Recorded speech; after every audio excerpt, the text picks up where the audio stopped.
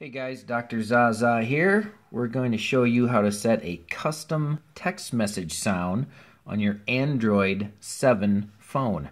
Now this is a Pixel that's got pure Android on it, but the steps here should be similar to set this for just about any kind of phone. You want to take your MP3, you want to put it in the correct notifications folder, and then you want to set it as your text message sound. Okay, so the first thing we need to do is we need to go to the internet, find our custom sound that we want to have play, and then save it to our device. So we'll just go out to the internet here. Now I've already searched for the sound that I'm looking for here, and it's called the intercom whistle. There we go. So what I'll do is just do a long press on this, and then I'm going to go to download link. Okay, that's going to save our MP3 file into the downloads folder. So the tricky part is moving that from downloads into your notifications folder. Okay, you should be able to do this right on your phone if you're able to get to the Explorer option. If not, you can also plug your phone into your computer, go into the file system that way, move it from downloads into notifications. Okay, but hopefully you can do it on your phone like this. So first thing we're going to do is pull down from the top. We're going to go to settings, and then we're going to find storage.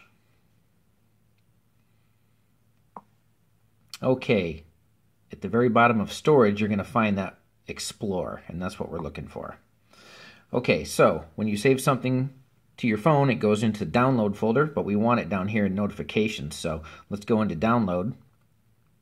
There's our MP3 file that we're looking for. We're going to do a long press on that to select it. Then we're going to choose our little three-dot menu here on the right, and we're going to say Move To. And we're moving it somewhere else on the same phone, so we're just going to select the phone here. And then we're going to say, all right, we want to put that in Notifications. And then you have to select Move down here at the bottom. Okay, it says moving one file, and it takes you back to the download folder, so you can just kind of verify if you want to go back, look in the notifications folder. Okay, there's our MP3 file. It's in the correct place. Now, how are we going to set that as our text message sound? You'd think maybe, oh, let's go into settings and go to sounds, but it's not there. What you need to do is going to your messages app, and then go to settings. I was already there. Go into your messaging app, go into your little three-dot settings here. Then you can go to notification sound and find the one you just downloaded. However, notice it's not there. You have to restart the phone at this point. I seem to remember that sometimes it shows up and sometimes it doesn't, but it will definitely show up after we do a restart. All right, so let's do that. Okay, our phone is getting restarted here. I'll note you'll want to wait for just a few seconds. If you go in there immediately before the phone gets all the way restarted, you may not see that file that we're looking for. So we'll just give it a second here. Hopefully this should be long enough. All right, so once again, we're going to go into our text message. We're going to go into settings. We're going to go to notification sound. And yep, it's not there yet. Okay, so let's give it another moment here. The one we're looking for says intercom whistle, and I don't see it there yet. So I'm just going to hit cancel. I'm going to go back to the home screen. All right, we'll give it a few more seconds here.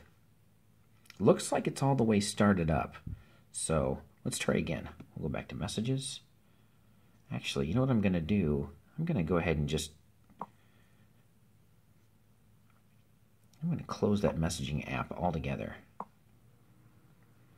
Okay, let's go back into messages. Let's go to settings. Let's go to notification sound. There it is, intercom whistle. So you'll just notice it does take a minute or two for that to actually show up. There we go. We've got a custom text message sound set on our Android 7.0 phone. Like I said, the steps here are basically the same for just about any phone that you would have, I would think. A lot of the manufacturers put, you know, the TouchWiz on the Samsung or some other software on top of there, so it might not be identical, but hopefully following these steps, you should be able to get a custom text message sound on your phone. Thanks for watching.